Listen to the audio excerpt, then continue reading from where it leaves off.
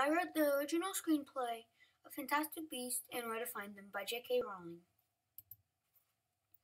The story begins with Newt traveling to the United States. He carries a case that opens to hold many magical creatures. In the United States, Newt meets many people. One of the first is Tina. She works at Moscow, Magical Congress of the United States.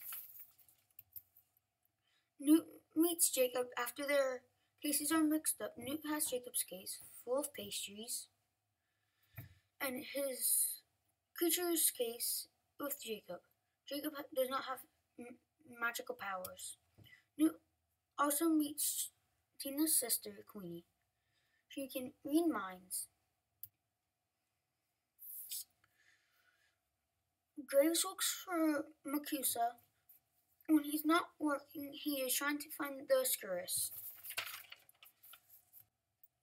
Clarence has the Skurrus inside of him, and it comes out when he is mad. He belongs to the Second Salem's Church.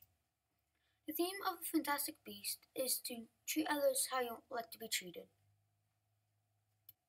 The story takes place in many locations throughout New York City, including Macy's department store, Central Park, and St. Newt's Case, and Second Samuel's Church, the Blind Pig, Makusa headquarters, and the train station.